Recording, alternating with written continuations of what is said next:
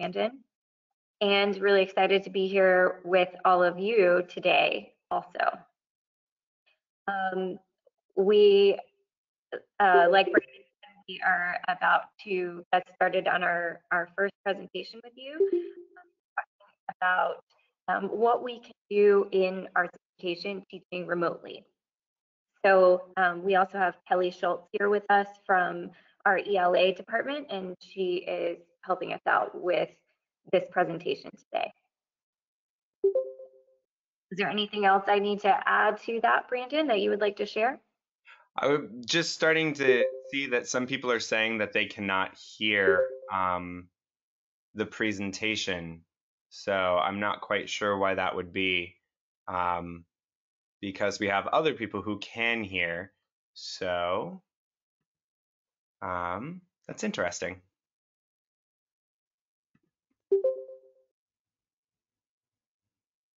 All right, we have lots of people who are saying that they can hear. So if you are unable to hear, I would recommend logging out and logging back in. I'm not sure if there was something strange that I did when I muted all participants or something, but we definitely want you to participate. And there are closed captions for anyone who cannot hear or is having a difficult time with our audio. Hopefully you'll be able to follow along with the closed captioning. All right. And we'll just add that if you are unable to join in a conversation and you would like to jot any of your additional ideas or comments in the chat, you can do that as well. Typically, GoToMeeting opens up in a separate window. So if you're still looking at the screen on your browser with the green check that says "Have a great meeting," there should be a separate window that is actually playing and this broadcast. So we hopefully will be able to work those things out, and we'll go ahead and move into our conversation, which we sort of just did this. Yes. So yes, again, so through some of the housekeeping stuff, just as a reminder, make sure that you can hear us and you can see what's going on the page, and then make sure that you are muted unless you are participating in a comment. If you have any specific questions, then go ahead and put those in the chat as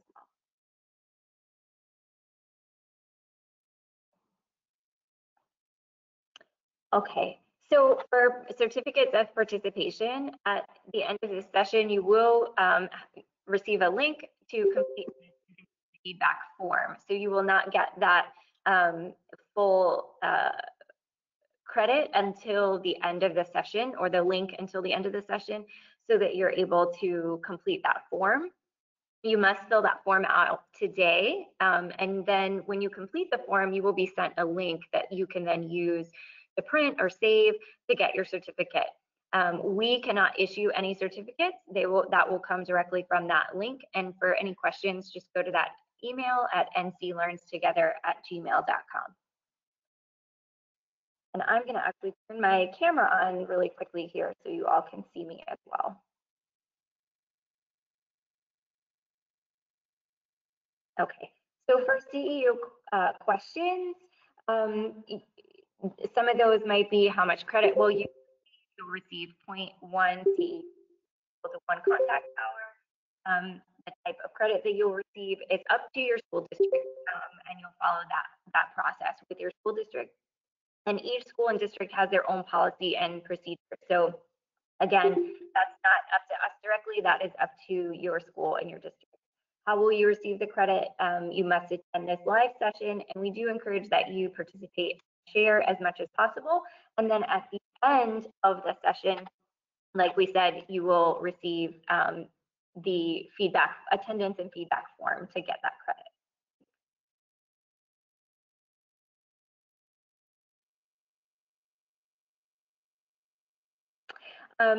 Today, we are also going to be looking, since this is related to the digital learning standards, the standard that we are specifically focusing on is Students use technology to seek feedback that informs and improves their practice and to demonstrate their learning in a variety of ways.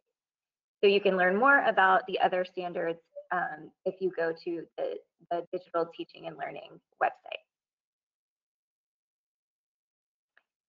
So a couple of more housekeeping things. So we will give you a few updates about DPI just in general, and your videos are not necessary. We do ask that you try to stay on topic if at all possible, and use the chat for your questions. We are trying to stay very solutions focused in this. So yes, there are some things that we are trying to overcome and some obstacles, but we are really looking at what are the solutions and what are the exciting things that we can talk about to overcome these and work through them. We're going to try to stay as much on time as possible and be respectful of your time, but we have a lot of exciting things to talk about. Again, please make sure you self-mute. There is closed captioning if you cannot hear us for any reason.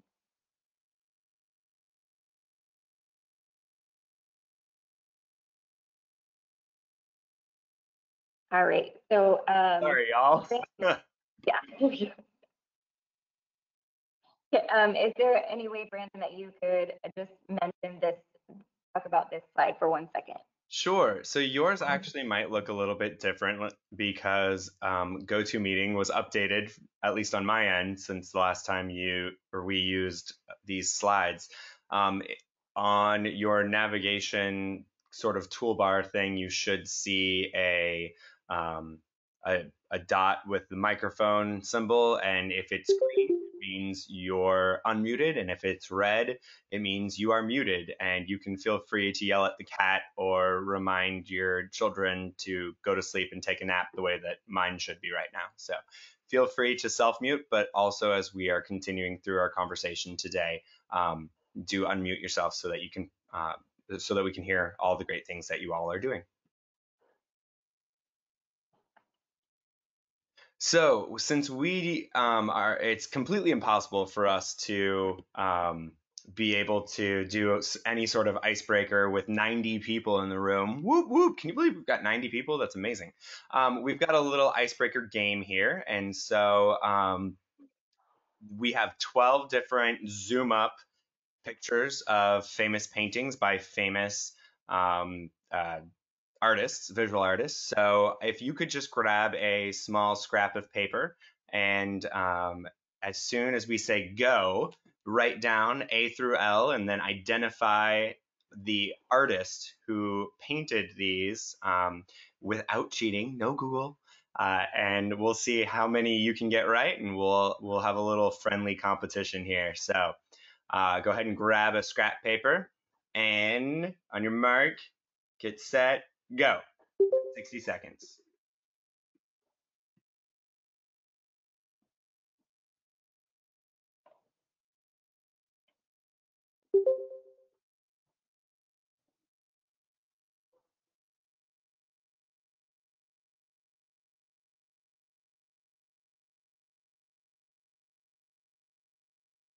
I tested my wife earlier and she did pretty well. I'm impressed for a non-arts person.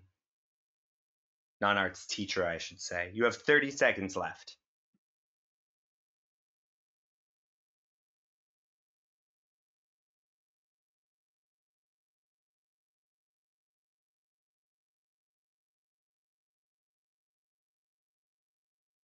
$15. Get in those last ones. All right, 10, 9, 8, 7, 6, 5, 4, 3, 2, 1. Pencils down. All right, so here are the answers. A is obviously Andy Warhol. B is Frida Kahlo. C is Pierre Mondrian. D is Leonardo da Vinci. E is Vincent van Gogh. F is Edvard Munch. G is Norman Rockwell. You gotta love that Saturday Evening Post sort of. He's just so iconic for him. H is Mary Cassatt. I is I am going to try not to butcher just this. Ketsushika Hokusai. J is Georgia O'Keeffe. K is Grant Wood, and L is Pablo Picasso. So In order for us to kind of test out our capabilities here for participating in our polls later on, we're going to go ahead and ask everybody to go to or participate in a poll right now. And I thought it would be funny if there was a fishing poll for, anyway, moving on. So if you could please go to pollev.com/BrandonRhoda010, written up there at the top, and I'll drop it into the chat one more time. And then just choose whichever or however many you got right. Did you get 1 to 2, or sorry, 0 to 2 right, 3 to 6, 7 to 9, or 10 to 12?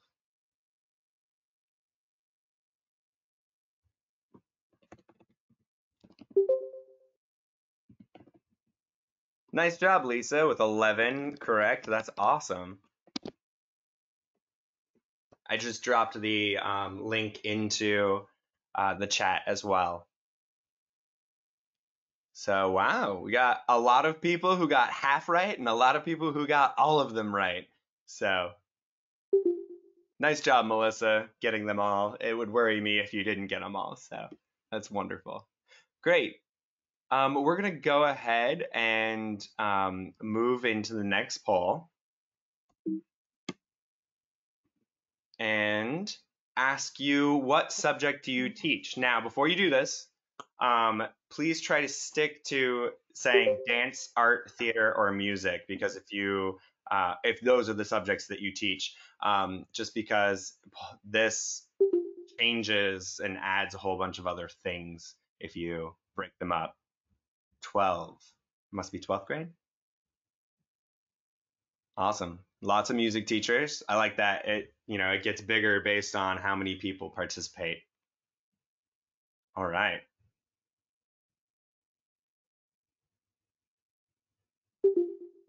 Cool. Wonderful. Glad to see so many people. It says it's full and is not letting anybody participate. By the way, I see a lot of people dropping things into the chat. Because the poll is full. I gotcha. Hopefully this continues to work. Good. All right. So we're looking at what level do you teach? So,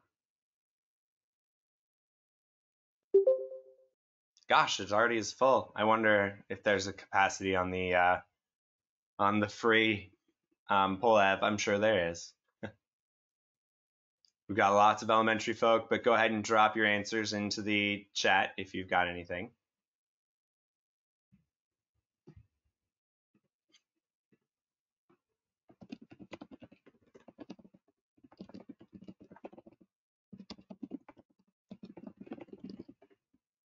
Lots of music. Awesome. Wonderful. Great. It's always a learning adventure, right, with new technology. Okay. So I'm going to hand everything back over to Sayward, and she is going to help lead us through our conversation today. All right, excellent. So we are going to go through 4 different things with you. We're going to start with just a little overview of a standards-based approach and really how we approach that with remote learning and remote teaching. And then we're going to talk about what is working right now. So we're really going to focus on those positives, what we can do, what is working. And then looking at sort of the next steps, how can we help you? What do you need from us? How do we share resources with each other? And then closure at the end. And ways that you can obviously contact us and get in touch with us again. So we're going to start with our standards-based approach. So of course, all of our arts are based on these standards from the North Carolina Department of Public Instruction. And there are a few that we probably normally focus on a little bit more within our classroom. There are a few that probably get the majority of our attention. And then there's a few that might get a little bit left on the back burner here and there. So you want to sort of take inventory and look at, what are the things that you've already been able to really cover and that you might normally spend your time and attention focusing on. And then what are some of the ones that you really haven't had a whole lot of opportunity to dive into yet or dive deeper into? And which ones might be really benefiting or useful to use in remote learning time period. So which ones can you use more technology or independent work at home to be able to really tap into those standards?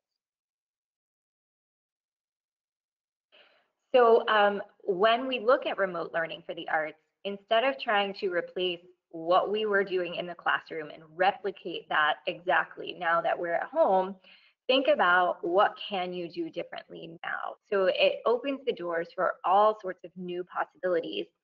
And, we really kind of pigeonhole ourselves when we think about trying to do something exactly the way it was done before. And then that just leads to frustration. So, as educators, we're used to this unexpected interruption of fire drills and tornadoes and all of these things.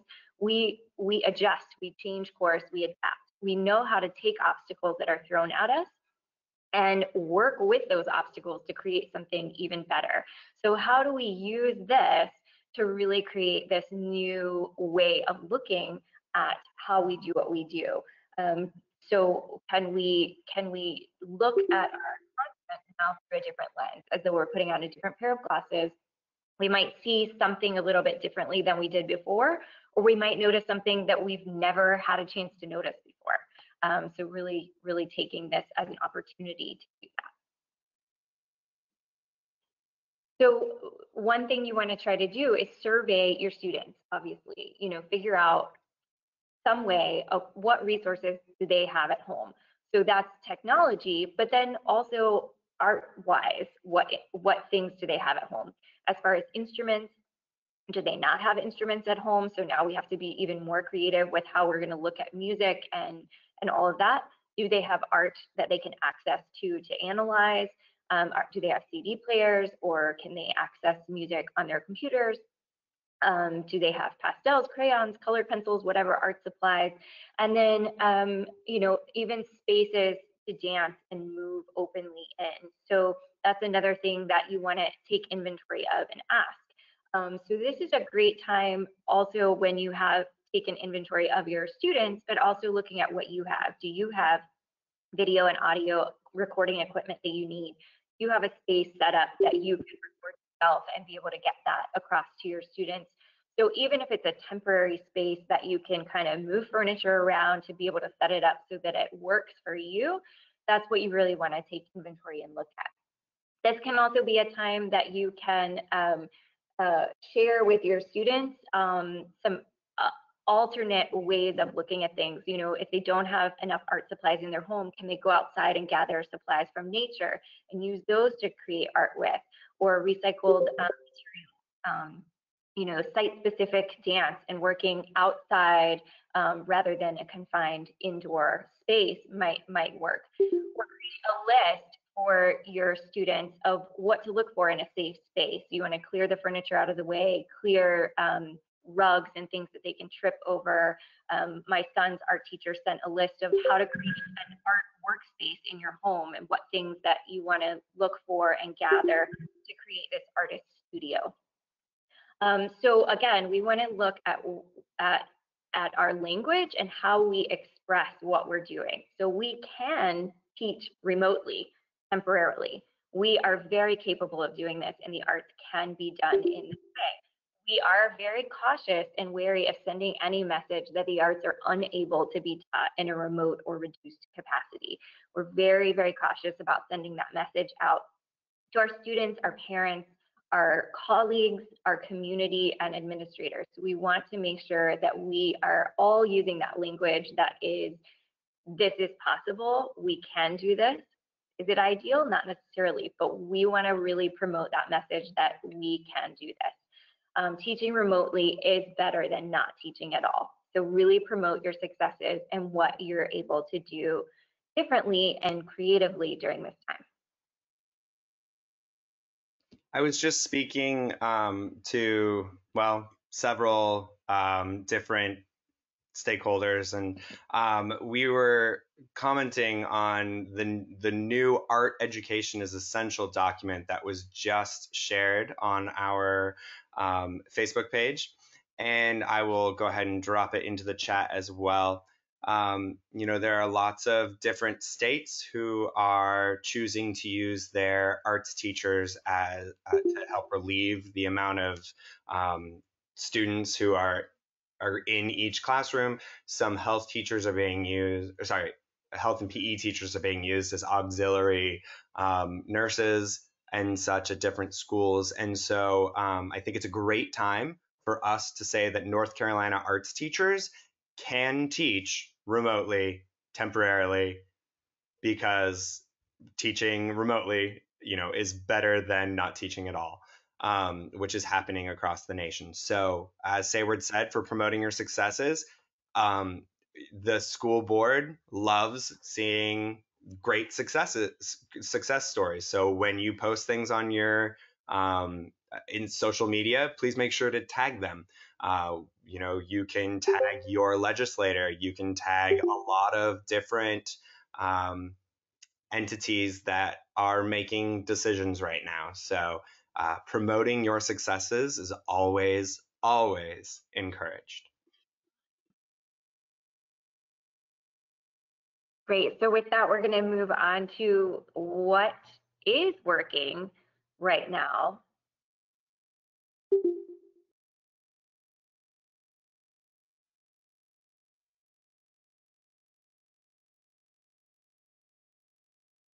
Yeah.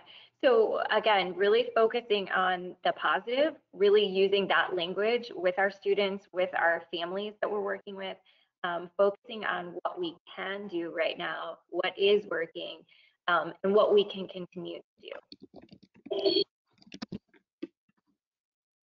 So we're going to go ahead and do another poll. This is going to go ahead and drive the majority of our conversation for the remaining time. There are 5 different ideas here that we shared with you, and you can rank these. So you can arrow them up and arrow them down, so that you can let us know what you'd like to focus on today.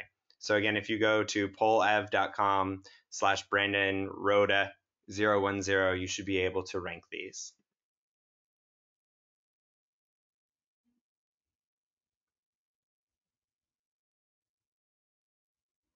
Wonderful. This is great feedback.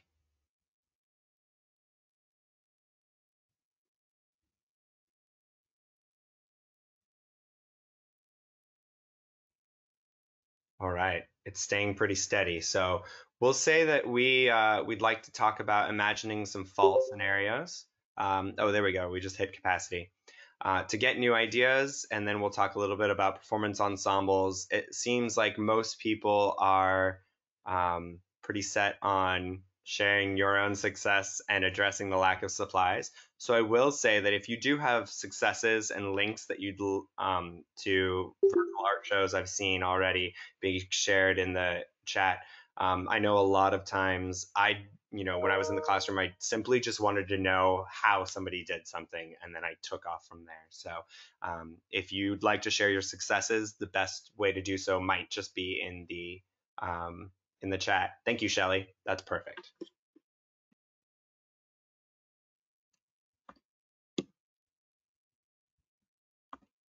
So it's time to share. We'll go ahead and talk a little bit about some fall scenarios. I recently just saw that I don't remember which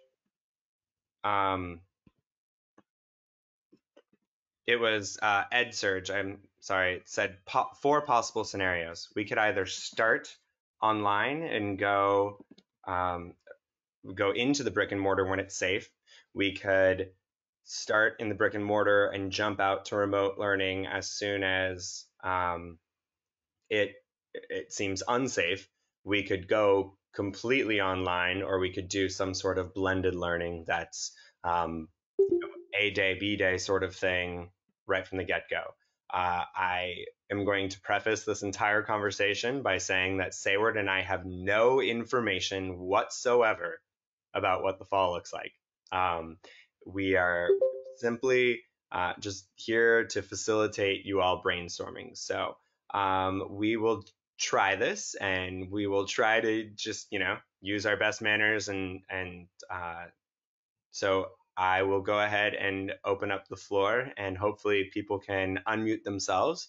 And we'll go ahead and start with a scenario of starting online and then transitioning into the brick and mortar classroom. How do you how do you see yourself setting up your students and yourself for success?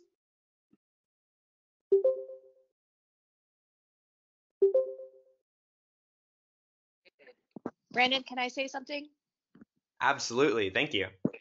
I was just thinking that, like, going back, it's essential that we start day one with the technology so that when the kids go back home, they can be kind of the teachers for their parents. Because the number one thing I saw while teaching online was that the parents didn't know how to access everything. And so then everything was kind of gridlocked. Like, okay, well, I literally teaching 630 students.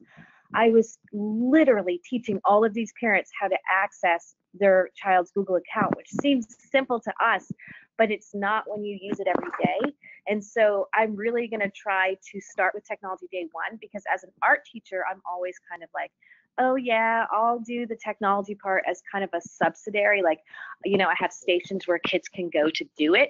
But for me, I think it's really important that I want paintbrushes in their hands and oil pastels. So I think that that's a new way of looking at it that I need to start training my littles so that they can do it independently. That's great. Yeah, I think that the heart of what you're saying is that, you know, there needs to be an opportunity that the technology is taught in isolation as the student objective for the day. And I agree. I know that when I taught online, I would first teach the technology. You know, there's a unit zero basically that was just to ensure that everybody knew what's going on. In fact, I know that Sayward is just coming out of teaching in a blended environment for uh, three different universities. So she might be able to speak to some of her success.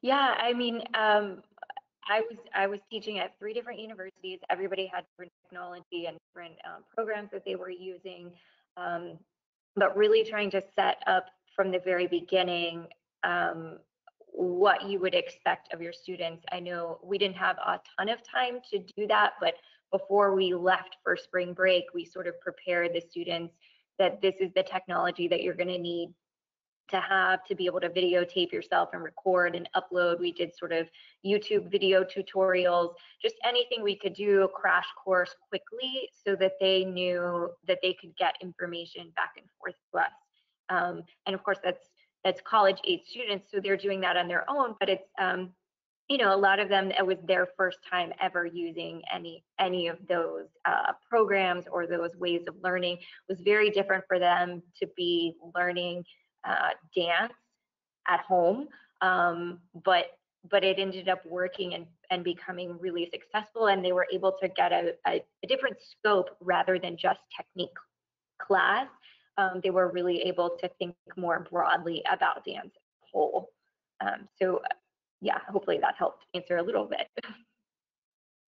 And then something that I've seen a lot of people do, including my own child's school, is to set up those times to teach parents in the evening after their work is done, holding a 6:30 or 7 o'clock time period where parents can come in and you can do an office hour sort of drop in for tech help, and of course recording those and sending them out as well.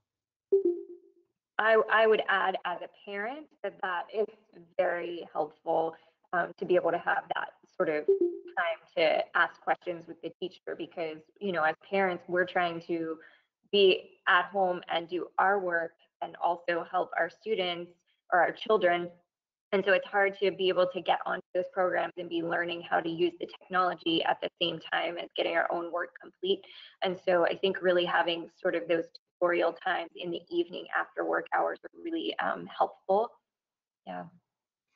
Lois Paris was just sharing that it would be helpful for a school to have, or the entire continuum to have a common LMS. And I completely agree. You know, if a parent is trying to teach one child in one LMS and one child in another LMS, that's too much. And then, unfortunately, a lot of those decisions are made by people with higher pay grades than uh, those of us on this call. So, communicating that need, I think, right now across the summer is the thing that's probably going to help the most. Um, with decisions that are going to be made over the summer for the fall. And I will say, you know, at a few of the universities I was teaching at, they were looking at scenarios for the fall as well of, you know, even if there's not policy, you know, of how many students can be in the classroom at one time, how do we really take ownership in the classroom of keeping the social distancing and keeping um, everyone safe while also still facilitating a sense of community. Um, and so, you know, trying to give students their designated spaces within the classroom and then finding ways for them to still share or collaborate without having to be close together.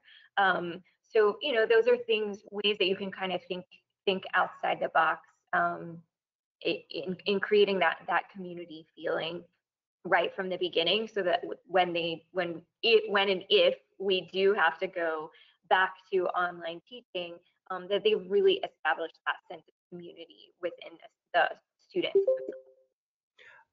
So two things really fast. Apologies for the jargon. LMS means Learning Management System, and it could be anything from PowerSchool's Learning to Canvas to being able to use Google Classroom or even flat.io for any music theory teachers, anything like that. I do want to quickly show you, and I'm gonna, oh, and Seesaw, yes, Seesaw for the littles. North Carolina and State University's Friday Institute and the North Carolina Department of Public Instruction both share or work together to come up with a remote learning and remote teaching framework. And I think that this is brilliant. I think it's really important for us to take time to look at this. And if your administration doesn't seem to be aware of this, there's also a framework for instructional leaders and teachers. So this instructional time expectations, how to connect to families and students, student engagement aligned to standards, equity, choice and flexibility, how to give feedback on student work, collaboration among students, and SEL. These it gives a great description of how to get into these. There's a one-page summary and there's a complete report. Even the complete report is not very long, but the one-page summary is great, at least to get the juices flowing. I think that this is a wonderful resource that has been undershared. I did share it out on our listserv, which, by the way, if you have not joined our listserv, please do so. You'll find the links on the very first page of the slide. And it's absolutely beyond a doubt worth taking a look at this to start to frame what remote instruction and remote learning might look like if ever it happens again. Which, let me say, just take a second to say that we there are different districts across the entire nation who have been using remote instruction plans forever. There are places in our country that have so many snow days every single year that they have already instituted remote learning plans. And those are not necessarily digital learning plans, but they are remote learning plans. So LEAs have done this to great success across the entire country. So just a couple notes from the chat. Quaver Music is another good LMS platform for music, and they are doing some. If you search what they're doing, opening up during COVID, they released more like mini units for the entire thing. Barb is pointing out that you need to check to see what your district has approved, and I will echo that, saying that it is imperative that we protect the rights of our students during this time. If you are unfamiliar with COPPA or FERPA, make sure that you become familiar with it, because we need to be very aware of the fact that there are a lot of regulations limiting what we are allowed to ask our students to access. So I'll also add, just from my own experience, because I was teaching several college courses remotely before any of this happened. So they were primarily distance based, and a lot of the things that I would ask my students to do, I would give them lists of different options for the class, and all of those things would fall under the objective or the standard that I was trying to achieve. And so then it was a little bit easier based on the resources or tools that each individual student had, or where they were doing their work. They could choose what best fit their own situation and scenario. And then I would also have them do reflections at the end of each week. Sometimes I would have students that didn't have the capability to record themselves, upload to YouTube, and send things back to me. So I had to really rely on their personal reflection of what they were learning and their ability to relay that to me. And a lot of times I felt like I was getting more out of the reflection and them processing what they were learning than me just sitting and watching a video of them doing it anyways. So sometimes, it's a way of looking at how do we assess the same objective, but maybe in a different way than we had in our head that we needed to assess it. all I right. also saw one time in the chat there, somebody mentioned as a teacher, having young kids at home yourself and trying to, that was back to the maybe having tutorials in the evening. And how do you navigate that when you have your own kids to think about and worry about? And so maybe if it's a tutorial that you could record and then just upload, and they could ask questions, but they could watch it on their own time later. And I'm going to just chime in here and say that as teachers and parents, like, you have to focus on your kids, your own children. So, you're really trying to navigate all of this, and your students are very, very important to you, but you have to also keep in mind, you've got to do what's best for your family. And so sometimes that might mean streamlining something or making it a little bit simpler so that it leaves you time to do your responsibilities that you need to get done as well. So one thing that can be helpful there is synchronous versus asynchronous learning.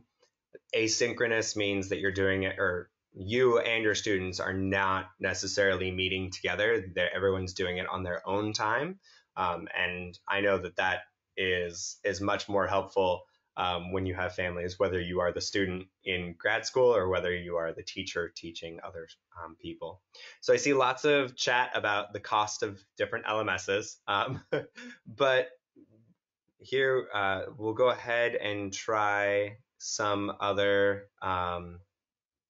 scenarios, other successes for the idea of starting online.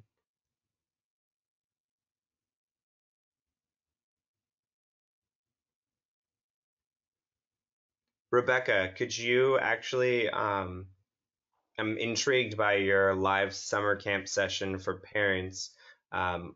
What could you speak a little bit more to that?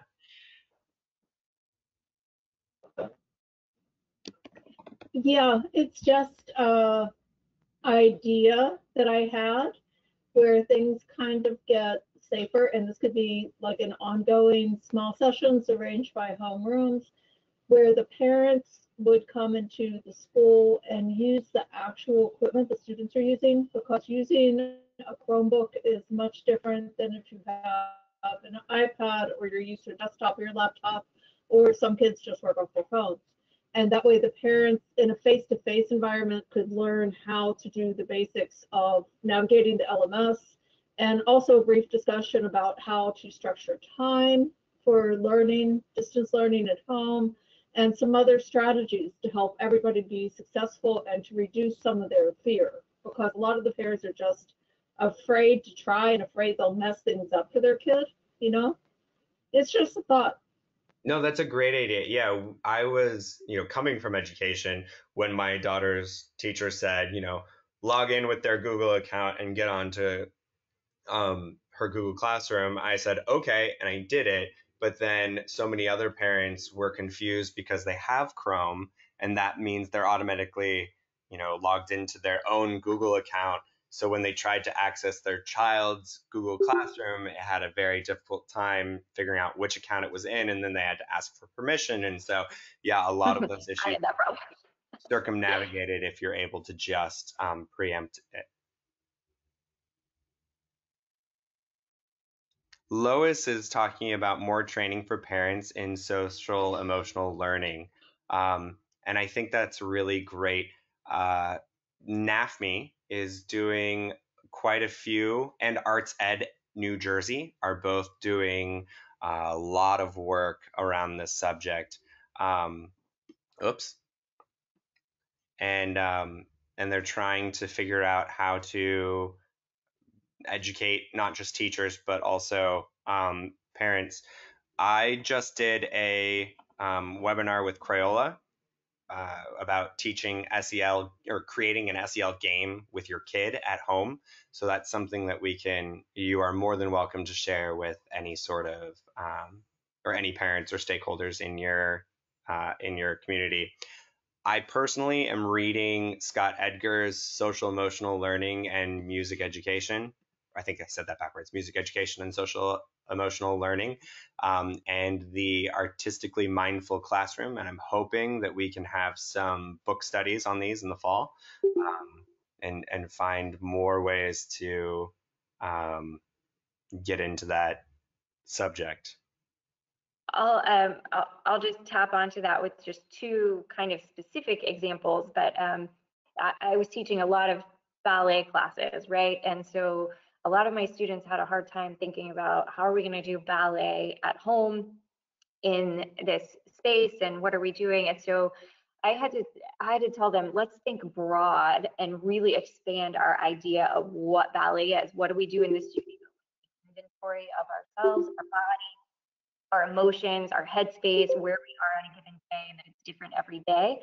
We analyze that, and then we figure out what do we need to then meet the needs that we have on that given day and to get something accomplished. And then we respond to those needs and we reflect on it. So that's really our practice throughout the day at the ballet bar. But then how do we just take that practice and apply it to something that might look a little bit differently at home, but it's still the same order and the same sequence of steps. So some days, them taking inventory of how they were feeling was really more of journaling and writing, and where am I feeling stuck and tension and anxiety, and how do I work through those things, and then what's going to make my body feel better, and then how does that relate to ballet that we're also talking about or learning about, or watching a video that might stem into what I'm feeling that on that given day.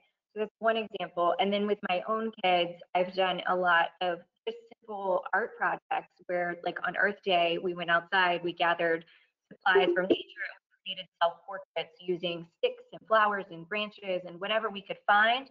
But it kind of also let them see there was something more important going on. There was a little bit of what they were feeling that was coming out in these self-portraits. When we first went into quarantine, we did art projects related to lions, and we talked about being brave and that we can get through this. So all three of my kids did a different lion artwork, right? So, you can really start to tie in what they're going through and what they're feeling into the specific projects that you're having them do as well.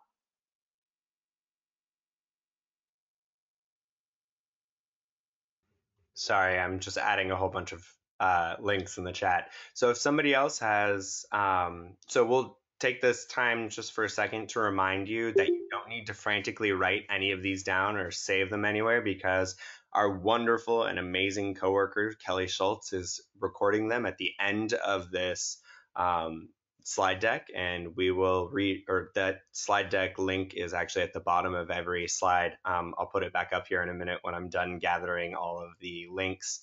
And oh, somebody was asking about CEUs for the webinar. The web or the CEUs are not being given by us. They are being given by the overarching NC Learns Together organization. So you will be getting a link to a survey that takes you to another link to get your CEUs here at the end of our session.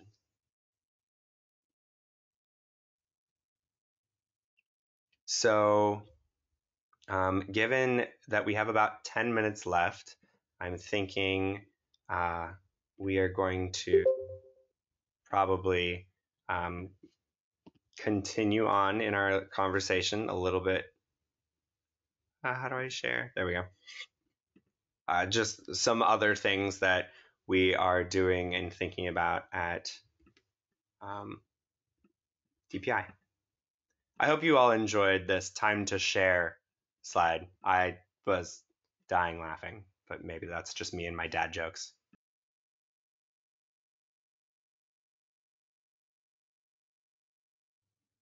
All right, we'll do this. Well, maybe I'll only give you 30 seconds this time. The first word is the music group name, so hopefully you can figure out A pretty easily. The second and the third pictures are the clues to the song.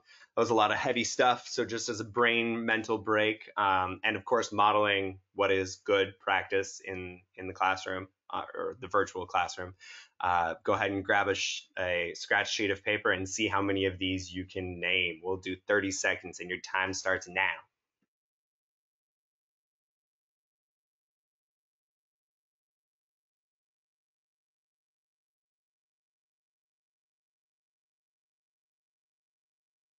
Your time is half up. You have 15 seconds.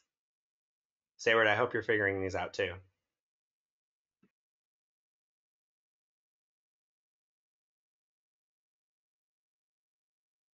All right. So the first one, of course, is Prince and Purple Rain. B is Eagles Hotel California.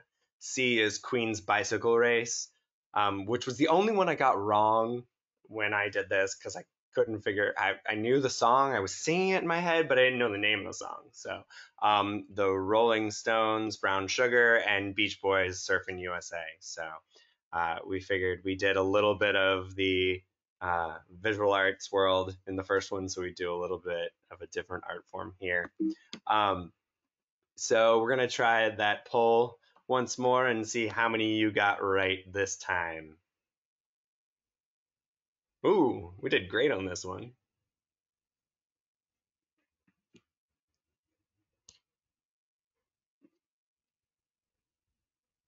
I like to ride my bicycle, I like to ride my bike.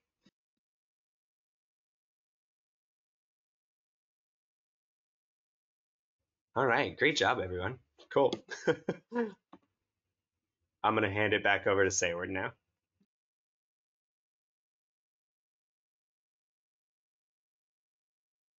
Sorry, I'm muted there.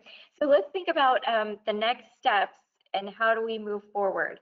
So there's several things that you can do to stay in touch with us. You can always email us and ask us questions. We have our contact information. We're happy to help brainstorm and bounce ideas off. You know, and anything that you would like more information on, or you're feeling stuck, then just feel free to reach out. We are happy to be there. That's what we're here for. There's a few other resources here. So we have an Arts Edge sharing Facebook group. So you can go on to our Facebook page and look at that. We have a remote learning page, which has ideas of high and low tech options. We are in the process of also revamping that. So if you have really great ideas or things that you've been doing that you want to send us, that would be awesome as well, because we would love to share that with other people. And we have a Google Classroom share space, which is a way that you can upload those things to share with each other. So that is right here. You can go into each of these different disciplines and share ideas that you have, lesson plans, things that you are doing in your own classes. Then you can also get ideas from all these other teachers who are sharing things as well. So this really great shared resource to get inspired, share what's been working for you, share your successes, and again, what we can do and what is working right now. I just wanted to share two things. Number one, the North Carolina Museum of Art has already integrated Google Classroom buttons into all of their learning resources. The North Carolina Symphony is in the process of trying to figure that out. I had a meeting with them yesterday, and they said they were still working on it. And these Google Classrooms have proven difficult for some teachers in different LEAs. It seems that a lot of LEA's tech departments kind of tightened up their security settings when everybody went online. Totally understand that. But if the @DPI NC.gov domain is not whitelisted, you may not be able to join these classes with your school Google accounts. You would have to use a personal Google account in order to access these these classes. And then if you're not sure how to sign up for those Google Classrooms, if you go to classroom.google.com, you sign in, there's a plus that says click to add classes, and then you type in the strange code that's written here for dance, it's TLBMAYJ, and you should be able to get let into that class right away.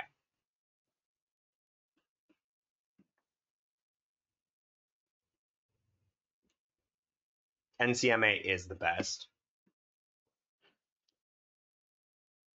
Great. And then lastly, we'd love to know how we can support you.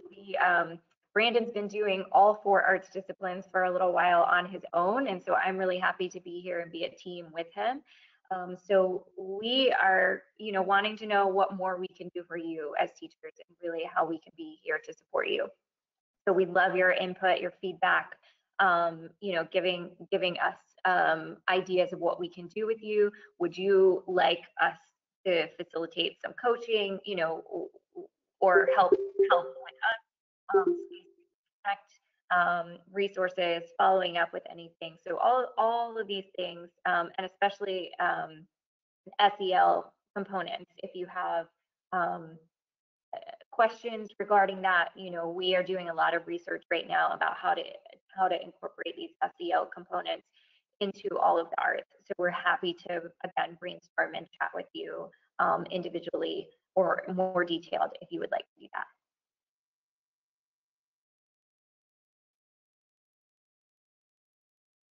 So as a closure, we want to give you some contact information to continue to reach out to us.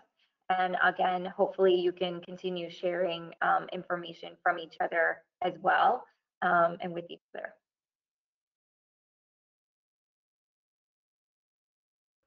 All right, one last poll, really simple.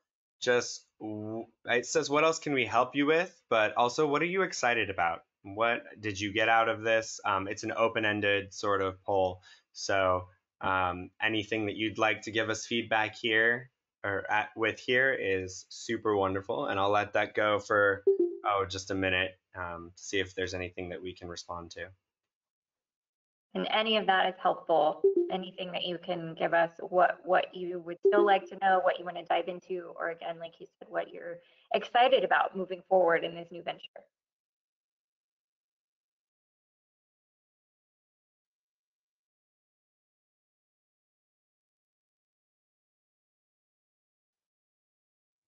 Thank you for the feedback about having the arts on this platform. We were thrilled to be participating. So specific platforms for choir, I know of not a single platform that anybody can get live singing done well on. All of those things that you see on the TV and online that are claiming anything different, those have been doctored in iMovie. They just have. As soon as somebody creates it, it's going to be everywhere, and then it's going to explode, and they're going to make $1 million. So Awesome. Wonderful. Is this something that you guys would like to continue to do perhaps monthly throughout the summer? You can just go ahead and put a chat or answer in the chat. Great. Somebody just wrote time to create art. I totally hear you. I've loved the fact that I can save 2 hours at least every single day, and I've been getting to sit down at the piano, and it's actually been kind of amazing. So cool. Standards for online instruction, quality matters. That's exactly right. Everything that you should be doing should still be standards based. There's so much in the response and the critique and the contextual relevancy that are perfect for online. I know what I always wanted all of my students to do research projects on music and the artist that goes along with it. This is a perfect opportunity to do so. So wonderful. Training on learning platforms and digital tools, I will tell you that all you have to do is look. If you Google anything, it's all there. And YouTube is amazing. I had to go do that for this Polev. So, all right, let's go ahead and go on to what everybody actually came here for, which is the survey and the CEU certificate. I'm dropping the link into the chat. So please click on that bit.ly NC Learns Together Arts Ed. That is how you get to your survey. That survey has to be completed before you can receive your CEUs. This is our contact information here. You click on the Facebook icon, it'll take you to our page. Same with Twitter and the Instagram. That bit.ly link down at the very bottom, bit.ly/WeCanNCArtsEd, is the link to this slide deck. And then the splatter with all 4 arts is the link, that image is the link to our Google page.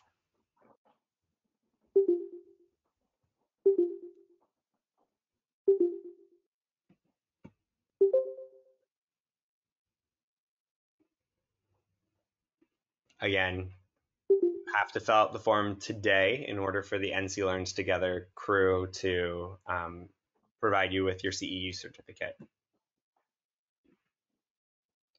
At the end of this, when you get it, you'll be able to find the meeting notes. And as I said, our amazing colleague Kelly has been taking notes for us like crazy. So I'm going to go ahead and go back to our contact information, and I'll drop that link one more time into the chat.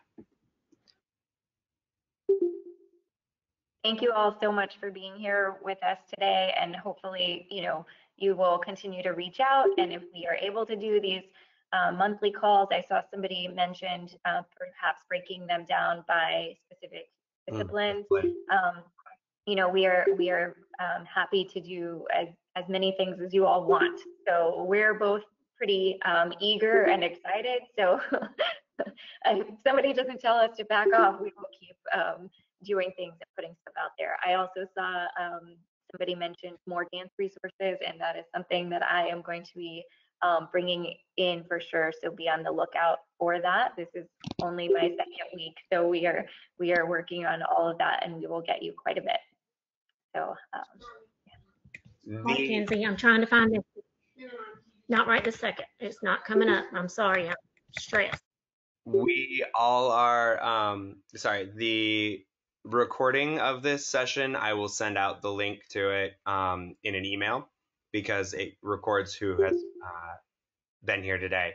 And yeah, thank you for being here. Oh, and we've heard you say that you need more art-specific professional development. Sayward and I are working with our professional organizations with professional organizations or dance. Let's see, the Carolina Ballet, and we are working with the symphony and the museum to provide professional development. And it's wonderful having Sayward here, because she's been reaching out to the universities to see if we can get you all more specific content. Yeah, definitely that hope to be able to get the universities involved in helping you all with some specific arts related professional development is really something that we are interested in doing for you. Can you tell me the link for the survey again? It's not showing in my chat. Oh, sure. I'll do it. There it is. It's bit.ly/NC Learns Together Arts Ed. So I will go ahead and add it onto the slide deck right now. Thank you. So if you go to that feedback form on that link, they will send you how to get your certificate to take to your administrators and to your school district. So that will all be taken care of if you follow that link, but that has to be done today. That attendance and feedback form has to be filled out today in order for you to get your certificate.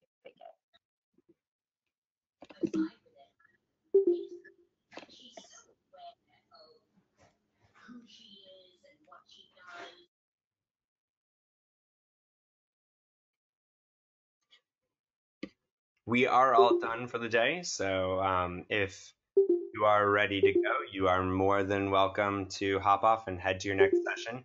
I will say that anyone who is looking for tech help, this NC Learns Together conference is an amazing place for learning about technology that is perfect for this online environment.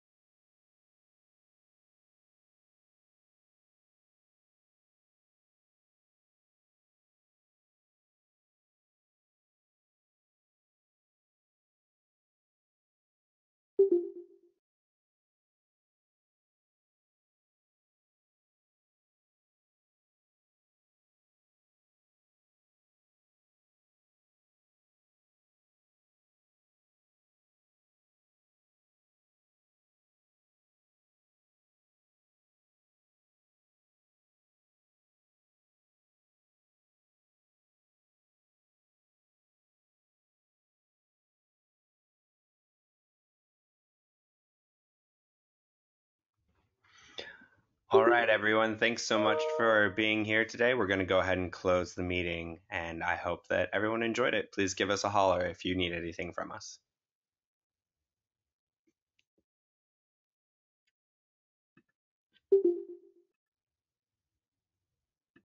The link there to be able to put in your polls, because we'll be asking some fun questions and we'd like to keep track of that so that you can see what everybody else has said.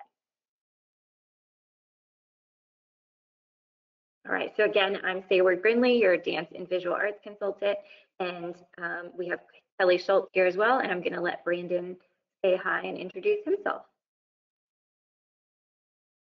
You're muted. Sorry about There that. you go. My name is Brandon Rader. I am the K-12 Music and Theater Arts Consultant at DPI.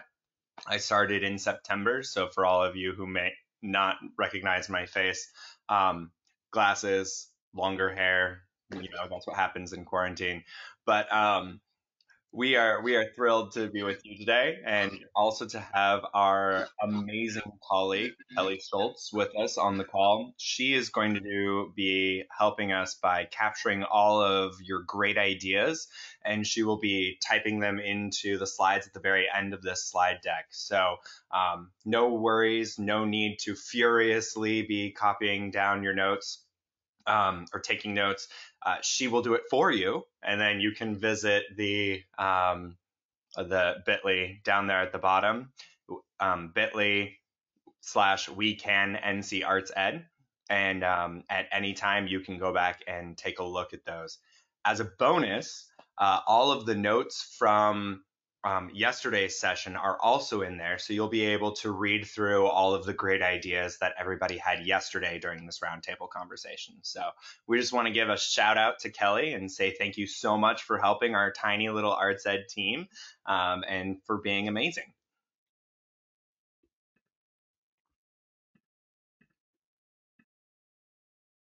Just a few things quickly. Make sure that you can hear us, and type in the chat if you cannot. We should have closed captioning going on soon, hopefully. And make sure you can see us and ask questions in the chat if you have any. Thank you.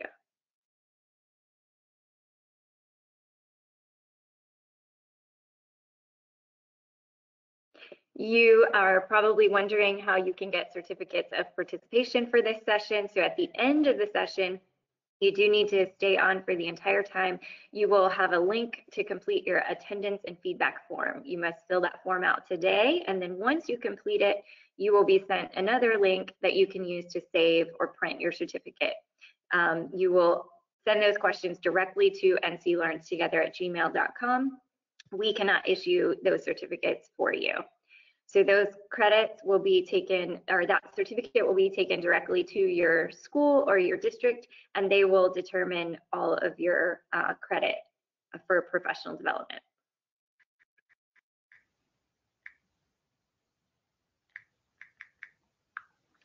Here is our North Carolina Digital Learning Standard that we are incorporating today, that students use technology to seek feedback that informs and improves their practice and to demonstrate their learning in a variety of ways. And you can take a look at all of those standards there on that link as well. A few more things: that you do not need video. We are going to try to stay on topic in the chat and in the group discussion, but go ahead and type away and try to join in as much as possible. We really encourage a lot of participation today because this is for you and to share your ideas. We are going to try to stay solutions focused and think about all of the positive ways that we can approach this new situation and all of the things that we can do right now.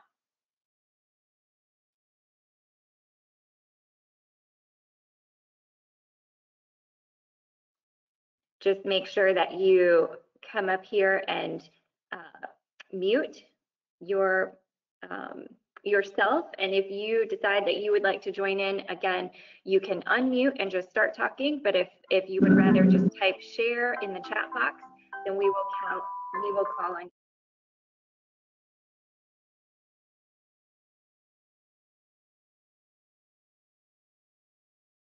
Good. Can you hear me now? Sorry, Sayward. I was trying to mute whoever just came on, and I am also having a terrible time. I cannot chat. Um, I'm not sure why. I'm going to try to continue to figure that out. Okay. All right. So I will help man the chat today then, if that is helpful.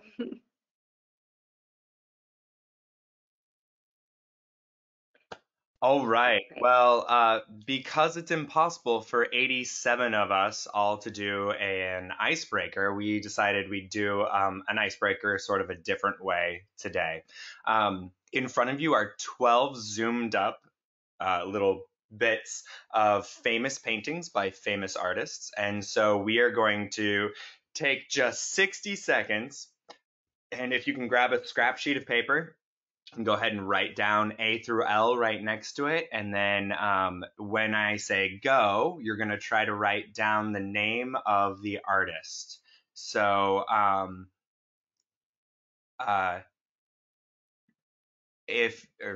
and then at the end, we're going to try something a little bit different. We're going to use Poll Everywhere, which I dropped that link into the chat back when I used to be able to chat, but it's pollev.com/Brandon, ROEDE 010. And you'll see it on the next screen as well when we try to figure out how many answers you got correct. So don't give away any answers in the chat yet. And your time starts now. 60 seconds to name all 12 artists. You don't have to name the actual piece.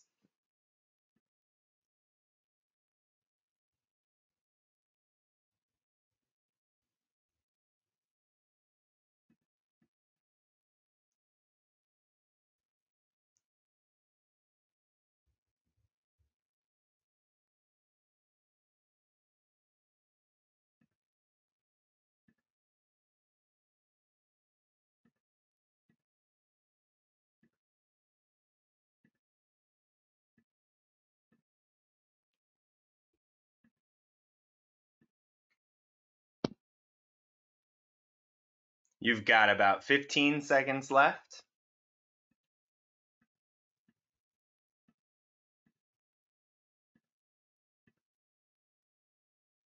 All right, 5, 4, 3, 2, 1, 0. And here are your answers. Hopefully. Yep, there you go. Number 1 is Andy Warhol, of course, and A is Andy Warhol, B is Frida, C is Pierre Mondrian, D is Da Vinci, E is Van Gogh, F is Munch, G is Rockwell, H is Mary Cassatt, I is Hokusai, J is O'Keeffe, K is Wood, and L is Pablo Picasso. So, Sayward was generous enough just to drop the Poll Everywhere link into the chat. And if you could please go, we're going to do a poll here. And if you go to the link at the top of the screen here, pollev.com/Brandon Rhoda 010, then you can choose whichever bracket gives you the or best describes how many you got correct.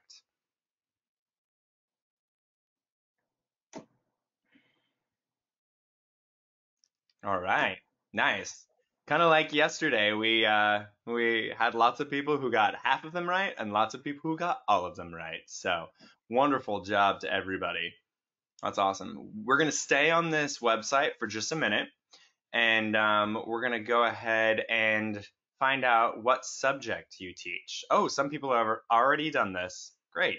So it looks like we have lots of art and music participants here. We've got some people who are teaching in the general music classroom, non-arts classroom as well. And so we are thrilled to have everyone here as part of this conversation.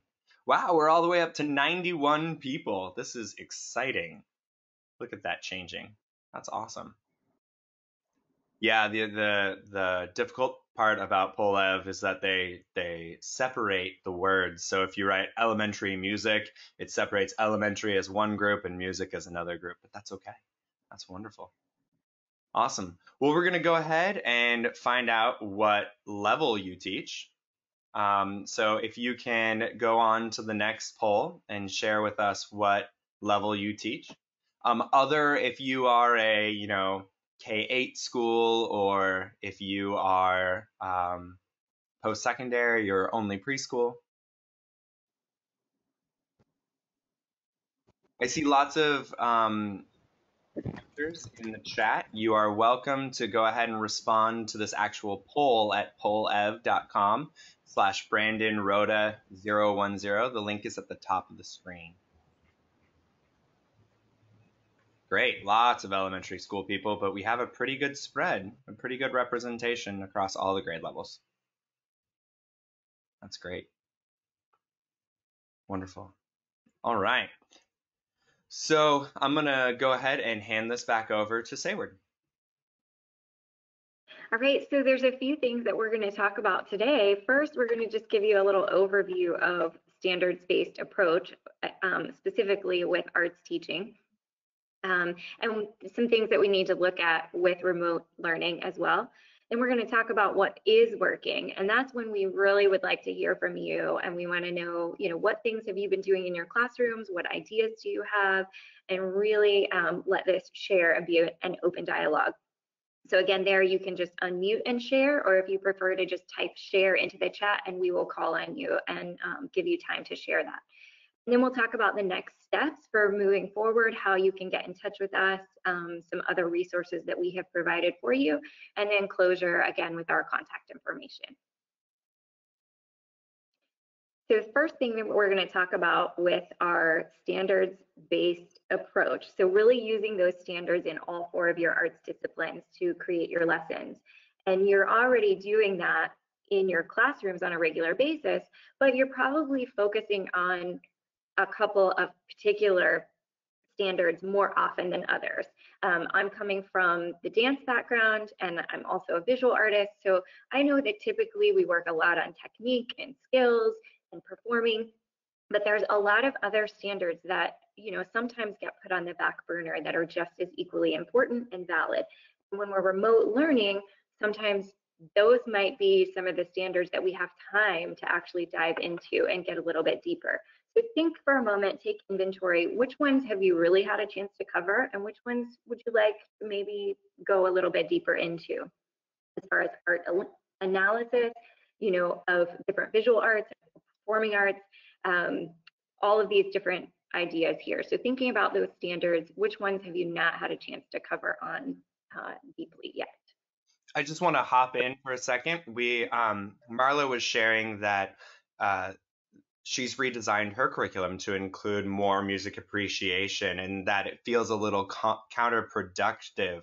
But I just want to point out the fact that there are no choir standards. There are no band standards. There are music standards for high school. And so those parts of art, or like musical analysis and response and contextual relevancy, are just as important as the art making or the music making process. We appreciate difficult music because we understand the theory and the context behind it.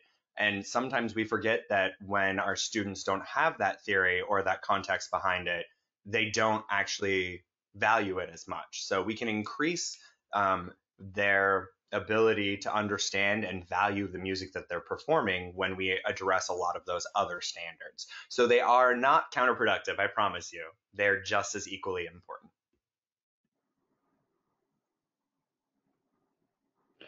So we want to encourage you that instead of trying to replace what you were doing in the classroom before, simply by using technology and doing that at home, think about what you can do differently now and what opportunities are now open to using these different ways of learning and different ways of conducting class remotely. As educators, we are so used to these unexpected interruptions, and we adjust, we change course, we adapt. Right? We take obstacles that are thrown at us, and we figure out how to not only navigate through them, but how to use them to make something even better. So an example would be, for Earth Day, I took my own children outside. We did We did a walk around in a scavenger hunt, collected materials, and we created self-portraits using natural materials that we had found outside. And so that's just one thing that you could use as an example. In dance, you might be thinking about site-specific movement or weight sharing with walls or objects, right? Or how a confined space might change the interpretation of the movement of the dance, or how being outside in a grassy field would change the movement as well. So when you're surveying your students, you want to think about what resources do they have at home? Technology, but then also otherwise. Do they have instruments with them? Do they have art supplies? Do they have accessibility to art to be able to analyze? Do they need photocopies of things, or can they access it on the internet? Do they have the ability to listen to music through either CD players or the internet? All of these things you want to think about. Space to dance, maybe giving them a list of things to think about when making sure that their space is safe to move in. Make sure there's no rugs in the way or furniture and all of that kind of thing. So you can create a list so that they're aware and they create that safe space for them right away. I know my son's art teacher did this with creating an art space for them to work in, and gave us a list of things to think about to create this studio.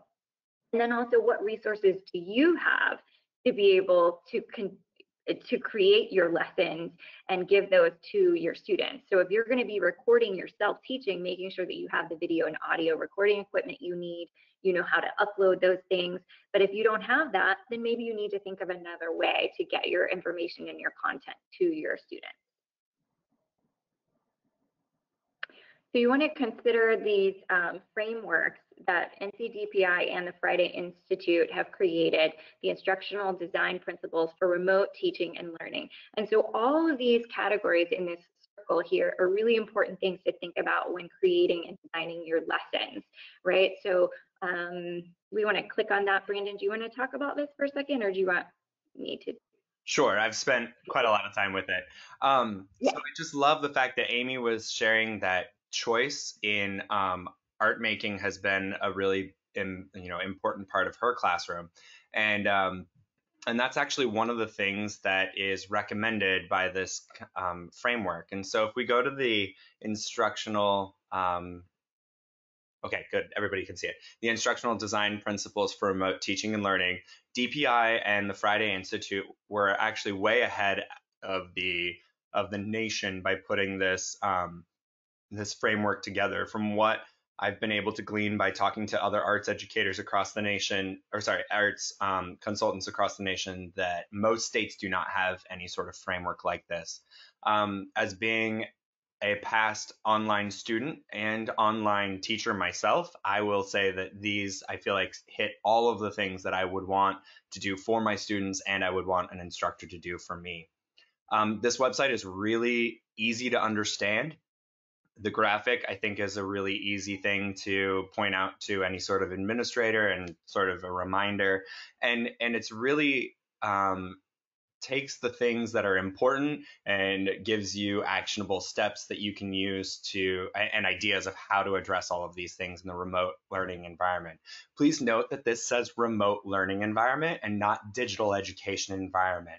So even though I was speaking as an online learner, these things are still imperative and completely able to be done using snail mail or the telephone, or even visits with the proper distance between you and a student. So the 7 points are there. And down here at the bottom of this page is the complete report, which I believe is only 6 pages long. It's not excessive considering how many points are there. There's a 1-page summary in the middle, and then there's a graphic if you'd like to download that, print it, make a reminder for yourself. I do want to point out underneath these related resources, there are recommendations for instructional leaders, and we'll go ahead and visit that as well.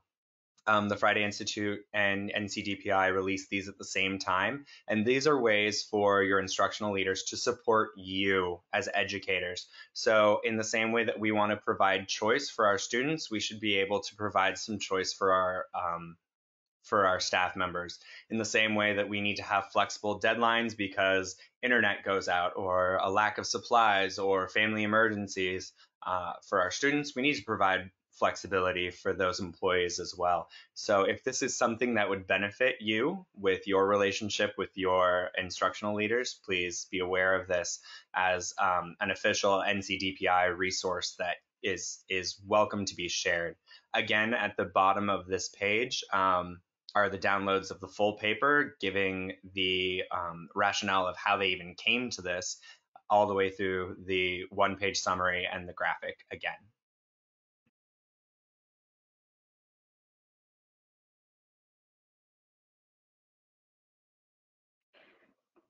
Great, yeah, and yesterday there was a lot of talk about including those SEL components, and that is one of those sections among that.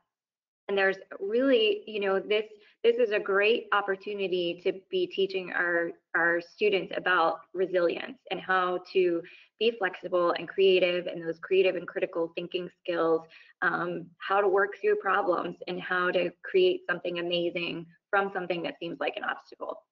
So we really want to model that and really use that positive language and affirmative language that we can teach remotely temporarily. We are cautious of sending any message that the arts are unable to be taught remote or at a reduced capacity. We do not want people to think that we're not able to do this, right? So we need to really be positive with our language that we use with ourselves, with our students, families, administrators, colleagues, and in our community and things that we're putting out on social media. So we want to be really cautious in talking about what are all of the things that we can accomplish now and what is possible in this new way of thinking about the arts and this field of education. Teaching remotely is better than not teaching at all. So really promoting your successes and what is working. Highlight it, share it, announce it from the world. That's what we're, oh, go ahead. I was just gonna say, in our world of hashtags, you are welcome to tag or use the @ to the State Board of Education or your legislator or Arts Ed NC or whatever your school district is. Let everyone who is a decision maker who influences your program see the wonderful things that you're doing with your program, even in these challenging times. And so we're going to move on to what is working, and we're going to kind of think about, what are some things that you are doing, what's working for you in your classrooms, what ideas do you have that you would like to try out, and go from there. I'm sorry, I am all over the place, but I did get chat back, so that's good. So in order to know how to best drive our conversation forward, we are going to go ahead and have another poll. Not a fishing pole, but a North Pole this time. So if you could go back to pollev.com/BrandonRhoda010. We have 5 different priorities that we have heard from the field are things that want to be discussed at length. So if you can start sharing these, or sorry, ranking these, we can drive the conversation. This conversation will probably end up being different than yesterday's conversation based on the desires of the people here. Oh my, it just went to 0. Oh, there we go.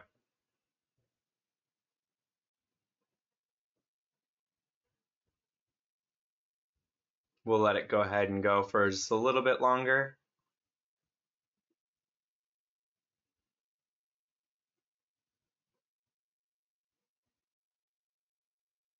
Oh yeah, it's reshuffling like crazy.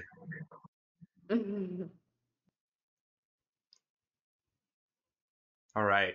So again, I want to remind you that our amazing colleague, Kelly Schultz, is capturing as much as she can from our conversation and from the chat box, and writing those great ideas that you are sharing, in the slides at the end of this presentation. Again, that link is at the bottom of all of the regular slides. I couldn't put it on these dynamic slides, but that is bit.ly/wecanncartsed. And anything that you drop into the chat of the great things that you're doing, or the or any of the ideas that we share today are going to be recorded, so you don't need to frantically take any sort of notes. So it looks like we're here mostly to get some new ideas and to imagine some fall scenarios, perhaps to address the lack of supplies, if we can get around to it. We'll say that performance ensembles, theater, band, choir, and orchestra, etc. I'll speak to that really quickly, that there are hopefully guidelines forthcoming soon about how those sorts of things can continue, even in the fall, whether it's in person or online. And to share your success, I guess that's hopefully how we're gonna get some new ideas. So hopefully that'll kind of be rolled into the first one. So let's go ahead and start. If you feel like you have something to uh, something to share, you are welcome to go ahead and either drop it into the chat and I will happily read it out, or if you'd like to write the word share, we'll go ahead and call on you so that we can try to keep this fairly orderly. So Deborah is telling us that Flipgrid and Google Classroom Why are you still is asking for doing more information? really You well. must not have anything. It's killing time. You've done 30 minutes of polling. So we are, sorry. So Deborah's telling us that Flipgrid and Google Classroom are really good. The North Carolina Museum of Art has integrated a Google Classroom button into all of their online resources. If you have something to add into your Google Classroom, that's a really easy integration. And I know that the North Carolina Symphony is trying to work on getting their virtual technology to be integrated with Google Classroom as well. Awesome. Heather is sharing that Flipgrid talent shows are really popular. If you're unfamiliar with Flipgrid, basically what happens is somebody records a 2-minute video, up to 2-minute video, and then you can record responses to it. So you could ask your students to give a critique or a positive response or just any sort of response to it whatsoever. Let's see.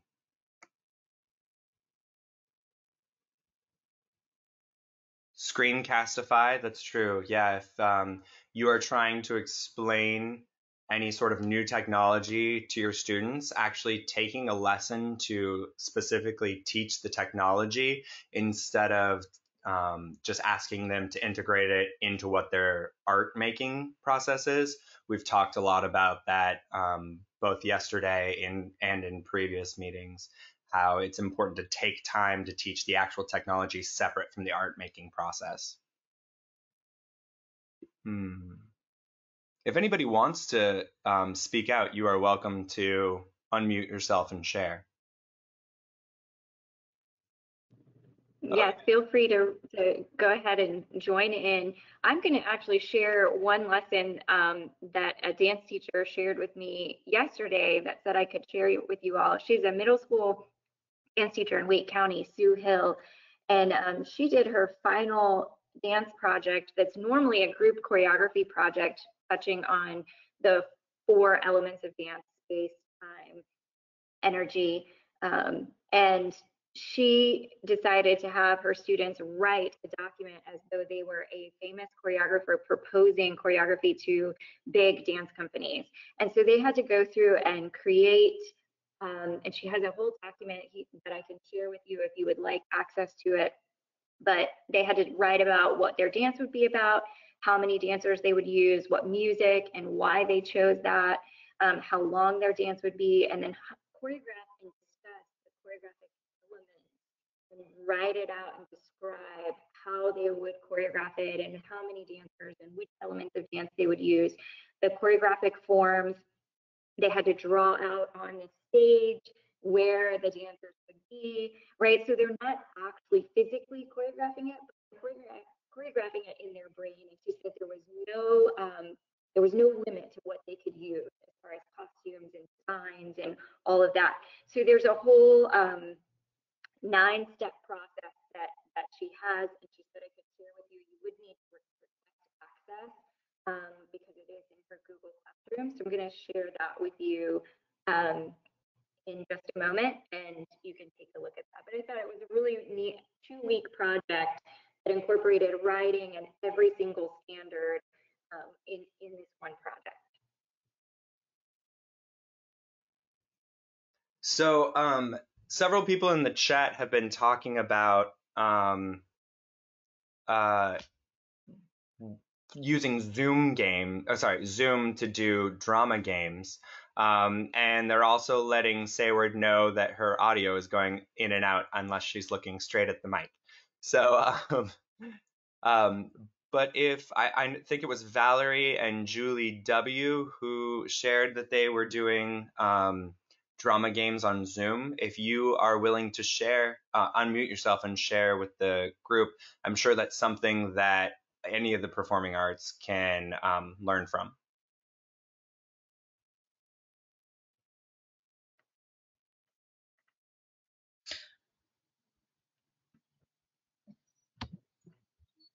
Hi, this is Julie W. So drama games are always super popular and important, I have found, for all age levels. And I've tried to adapt a bunch of them so that we could do them in my drama green rooms, as I've called our Zoom sessions. Every simple stuff like where in the world is so-and-so, one student names somebody else in the class, where in the world is Courtney, and everybody has to strike a dramatic pose pointing in the direction of that person on their grid, because that's different for everybody. It gets kids moving. It gives them some ownership over the lesson because they can take charge.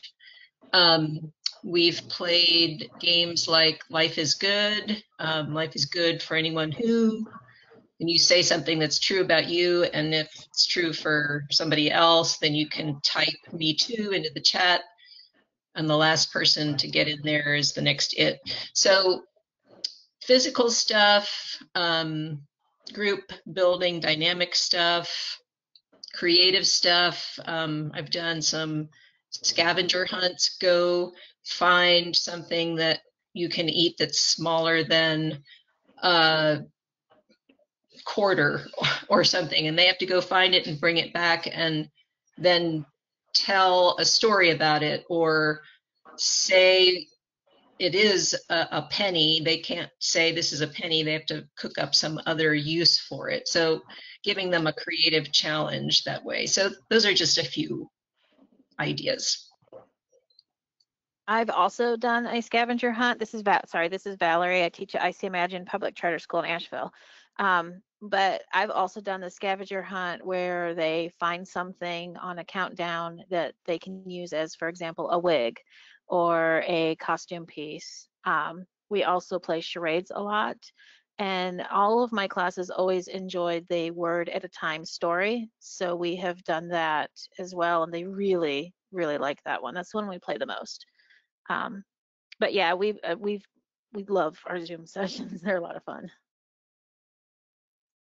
So it sounds like you haven't been slowed down at all. That's awesome. I will say that things that I've heard from the field that empower students like that are always really big hits and get a lot of student participation. I was speaking with a high school orchestra teacher, and he was telling me that even all of his seniors were highly engaged and participated in his assignment where they had to teach him some sort of musical orchestral concept. So it was pretty broad. He didn't even give them like, this is how you teach a lesson or write a lesson plan. It was, your assignment is to teach me any sort of element of music of your choice. And he said that his students were super into it and demonstrated a lot of mastery of musical concepts. So Nina had asked if anyone has suggestions on how to create a gallery of student work. I know that the entire state of Washington did their like Department of Ed gallery online. I will try to go find that link and share it in the chat, but hopefully a lot of other people can share here what they've done for their classrooms or their schools' galleries. Feel free to unmute yourself.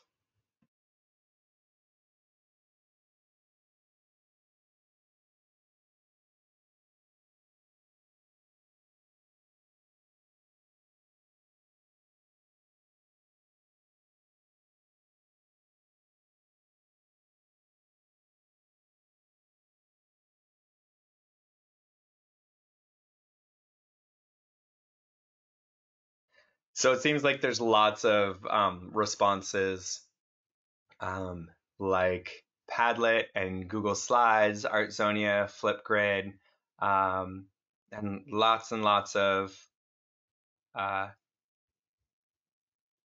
Google Slides.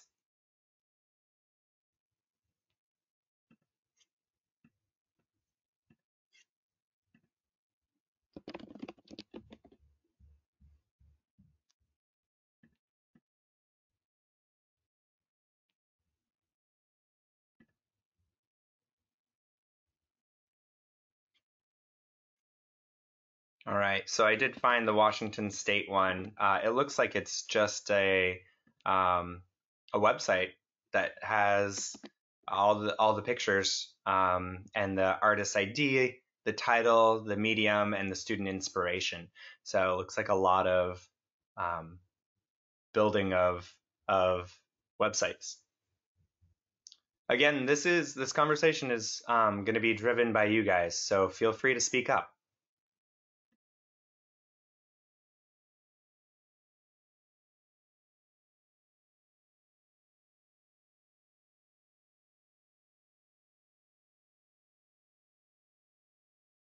All right. Well, one of the other, is anybody else looking for specific ideas before we move on to imagining fall scenarios?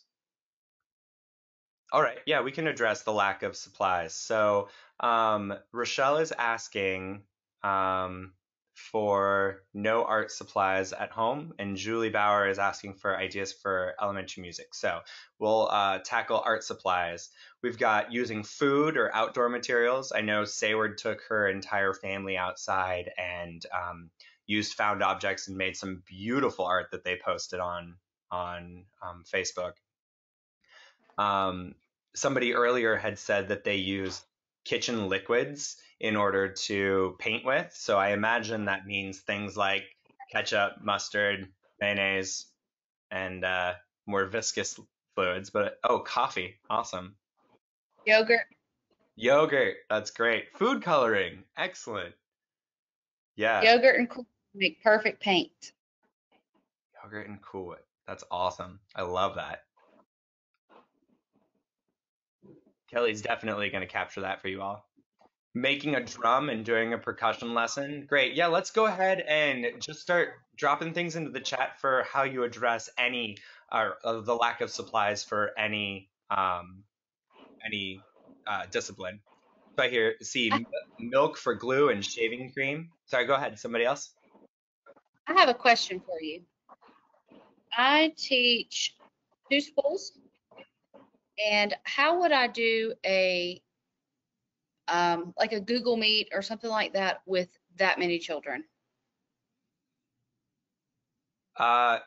So my daughter has her classes or has 4 classes a day, and I know that she is meeting with her entire class, because they are a split class with 2 educators, so they have 40 kids, and the PE teacher, handles that all by himself.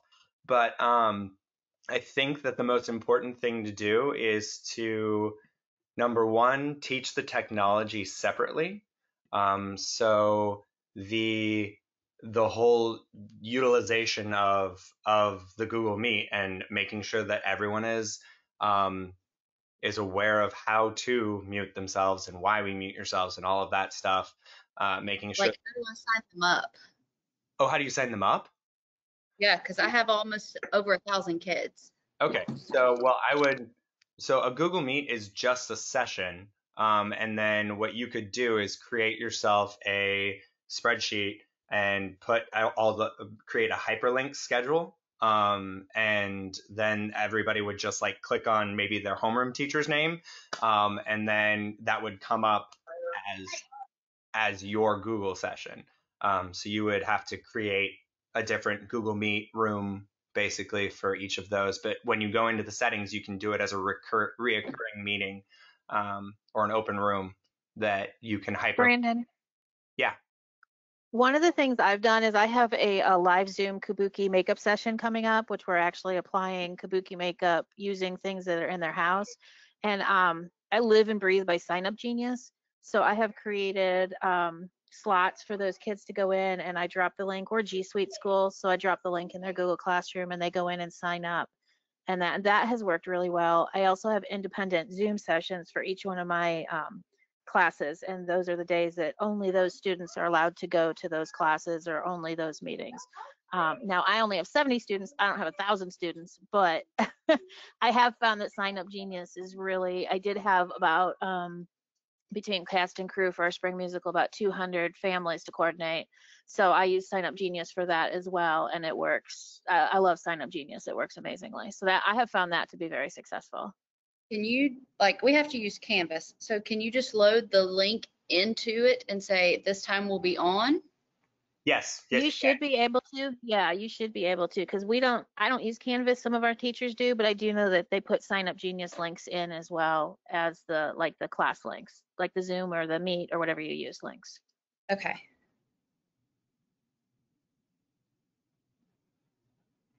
Thanks for your help. So I'm going to go ahead and, I don't know if I can show, let's see. I was trying to show something else, but I'm not sure if I can. Is that gonna work? No. Never mind. Okay. I was just gonna try and show what my daughter's school had done with that, but it sounds like you've got it taken care of. So creating relevancy when we're told to step back and allow students to focus on the regular classroom assignments. I would argue that it is in national policy for ESSA that it's written that music and the arts are part of a balanced curriculum. And in our state, the arts are supposed to be taught in every school at every grade level. So I would be concerned about that. But one of the sorry, I didn't mean to interrupt, but one of the great things about my school is we are a fine arts focused school. So from grades 6 through 12, they have to focus in either theater, chorus, band, or visual arts. But our fine arts department chair, in her infinite snarkiness, which I really admire because I'm from the Midwest, said, well, where has everybody turned during this time? We've all turned to the arts to find comfort and relief and humor and all of that. So she made that point. Of course, I'm not in any danger of losing my school or my job because, like I said, we're a fine arts focused school. But it was kind of a relief. Like some of the county schools were like struggling, and so one of my friends actually went back to her school and told her principal, where are people turning? She used that on the principal, and the principal's like, you know what, you're right. I was like, woo, go arts, go arts people. That's extremely relevant right now. So as a general education English teacher, social emotional learning is so big right now, and we're really trying to put that into English language arts in every content area. Well, there you go. Just the point you made is a perfect example. Reach out to your English teachers. You could collaborate with them on so many different projects and things for the students. So just speaking from my ELA lens specifically, but go the avenue of the social emotional learning in the content areas, which obviously arts is a part of that. So that's just my suggestion. Definitely reach out to your ELA teachers. Oh yeah, our ELA teachers and I have a very close relationship because theater and ELA are so closely related and that. So, but yeah, you're absolutely right. And there's power in numbers. So. Well, sometimes we forget that ELA stands for English Language Arts. So exactly. That is why we are so closely aligned. Also, if you're trying to teach any sort of music history and you are in the elementary level, or art history or dance history or theater history, you Absolutely. I know in fifth grade they like do research projects. So why not do a research project on a famous, instead of just like a famous person, it's a famous arts person. I know that's what I used to do in my A plus school. But I was going to say that the big hot ticket item right now is social emotional learning. And the arts are absolutely at the forefront of that. We never stopped meeting the SEL needs of our kids during Race to the Top or No Child Left Behind. So it's something that I feel like, are already leading the charge.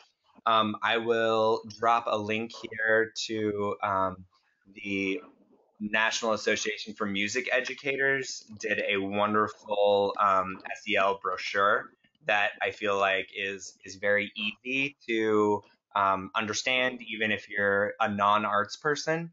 And where is it? Okay, but the music community, especially NAFME, I feel like is leading that charge right now for the arts. I'm currently reading several books about SEL, or the intersection between SEL and the arts, and those links actually are already in yesterday's notes if you go to the slides. But yeah, they are also coming up with, I think, two more SEL webinars that are going to be broadcasted for free that you can go learn from. A lot of the special guests are from the broader arts education SEL community, and so they speak to many different art forms, not just music. But as so many of us know, we all intersect in so many different ways that if you go to a dance session, you're going to learn something as a visual artist, or if you go to a music thing, you're going to learn something as a theater person. So I'm going to just chime in with back when you talked about the research project. From a personal example, my daughter's in fourth grade and they were doing language arts and social studies. They had to do a research project on a famous woman from history. So my daughter is interested in dance, so she chose Isadora Duncan and did this whole research project and created a PowerPoint presentation as a fourth grader about Isadora Duncan. And then, not even as part of the project, on her own decided she wanted to go outside and create a dance that was inspired by Isadora Duncan's movement. And so she's like creating this dance inspired by everything she learned. And she said to me, Mommy, I've done one of these every year, and this is the first one I actually liked doing. So I think, and I asked her why, and she said because it was just somebody that I was actually interested in at this point. And so she just wrote so much more. We've had problems with her even being engaged with that previously, and this time she was excited every day to get working on it. So I think, finding those ways to make those connections to the subjects they're already doing, this gives them something that they're super, super interested in and relates to, again, that social emotional piece also.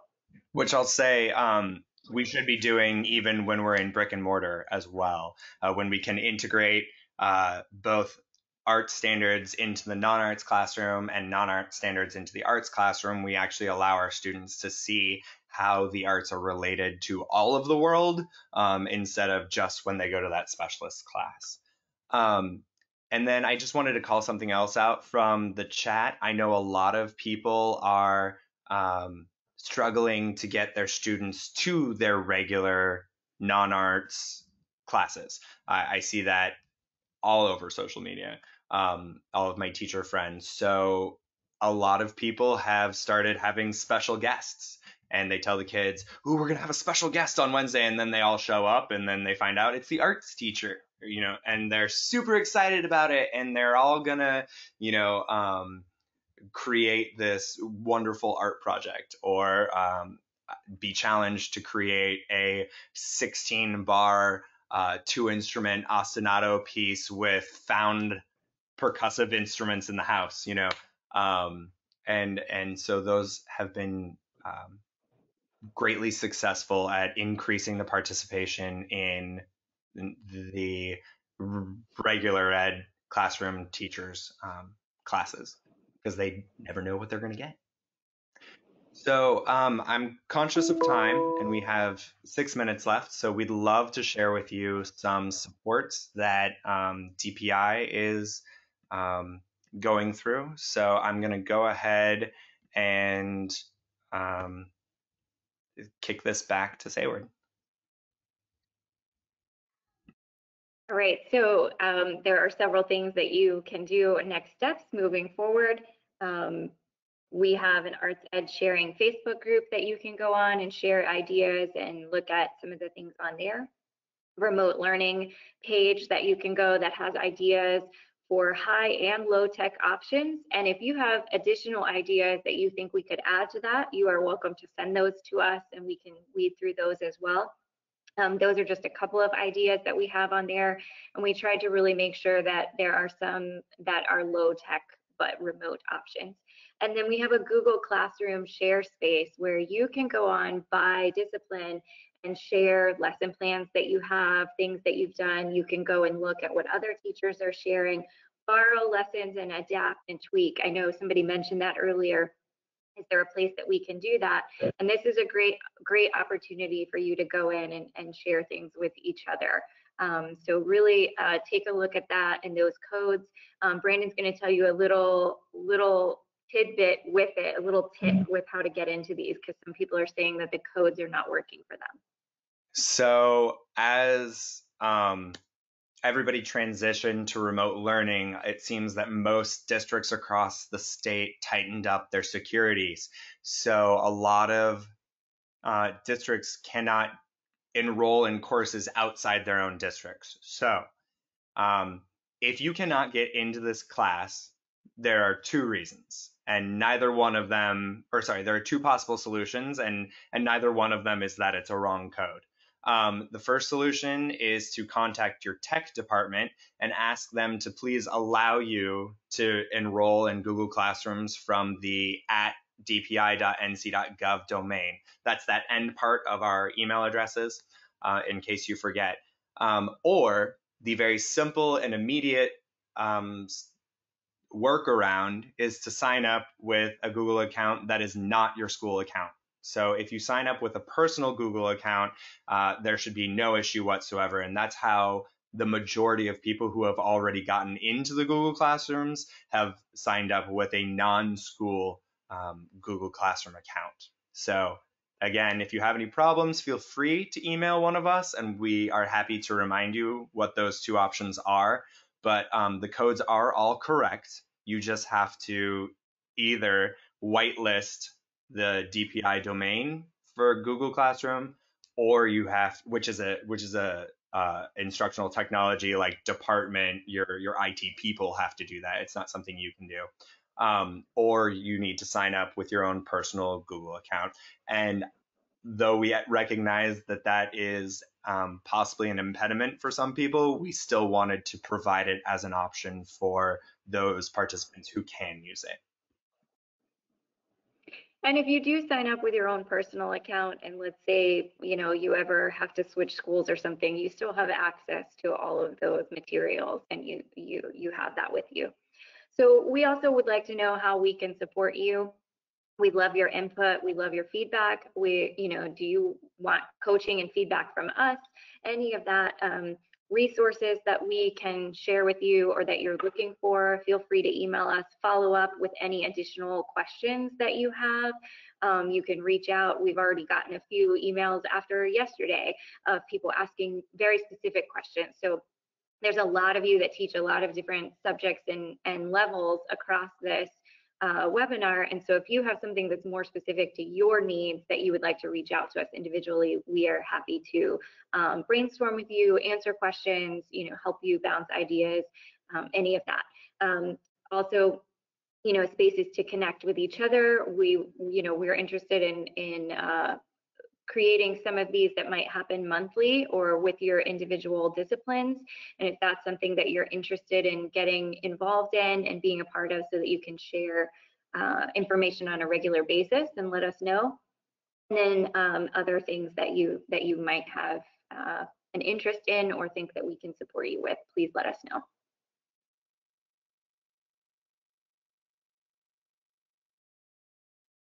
All right, so again,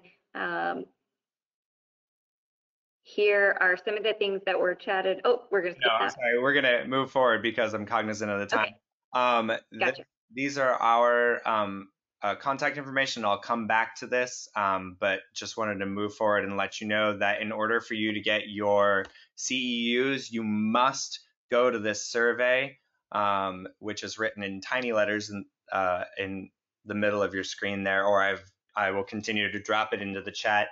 And once you finish that survey, you will get 2 links. One of them goes to a PDF certificate, and the other one goes to a Google Slides certificate. So if you want to be able to type in your name, make sure that you download the Google Slides certificate, and then you need to save that as a PDF or some other format, print it out in order to take it to your LEA so that they can determine how to give you continuing ed credits.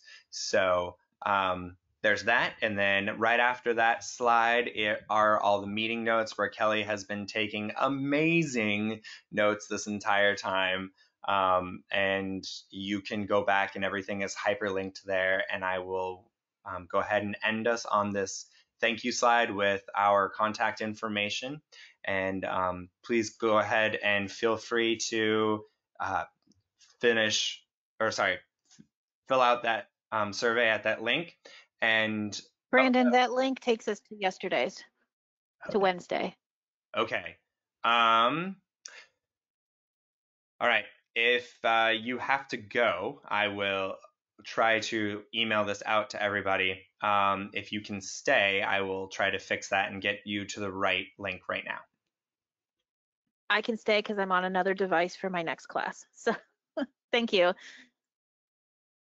Thank you all so much for joining us, and feel free to reach out again if you have any questions or ideas or just want to brainstorm or chat.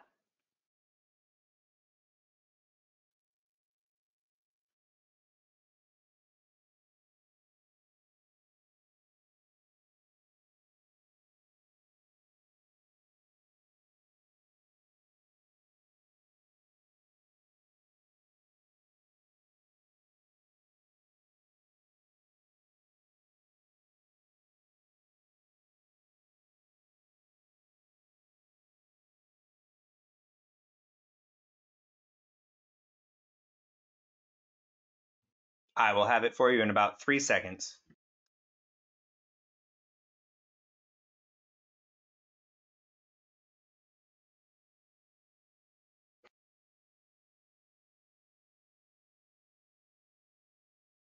All right, guys, this should be the correct link here.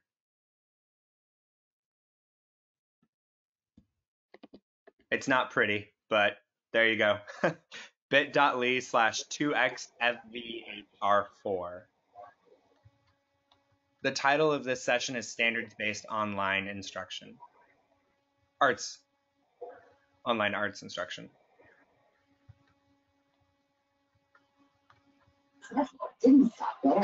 Please. I put the link in the chat.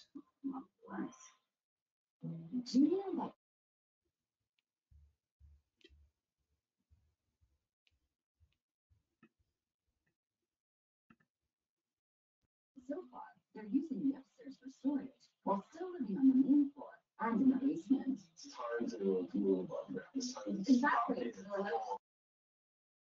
Like move above ground. We have all of these huge.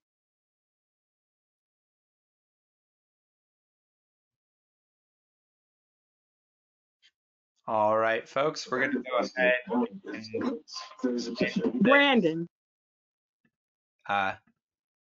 yes, please Carrie. repeat that. Please repeat for me the survey link. Sure. I didn't hear you. So okay. Are you unable to see it in the chat? Yes, I am. I'm unable. Okay, sure. It is bit.ly/2 capital X capital F capital V lowercase h Capital what? V as in Victor Okay. and then lowercase h, lowercase r, and then 4. Okay, so we have https://bit.ly/the number 2, capital X, capital X, capital V, HR, lowercase 4, the number. Yeah, I actually just updated it on the slides, so if you are still able to see the slides, it's now written there. Oh, it's on this. Oh, good. Thank you. I can see that. Thank you. Let me get that. Thank you. All right, thank you.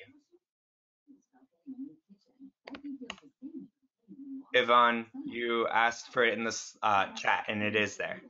Go ahead and feel free to click on it. Okay. All righty. Thank you. Yeah.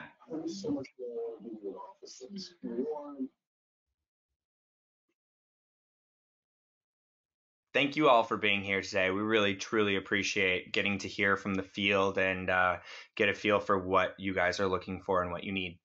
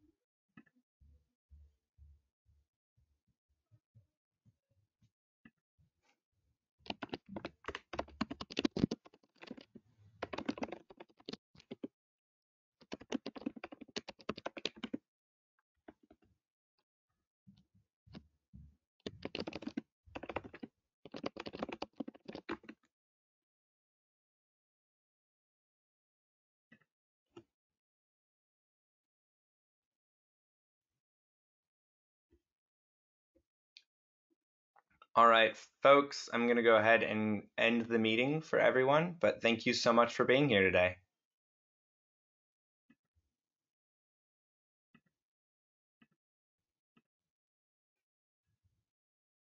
Mackenzie, I will, the survey that's written in the middle of this attendance and feedback page should be the one that is correct. It's this one right here that I'm dropping into the chat.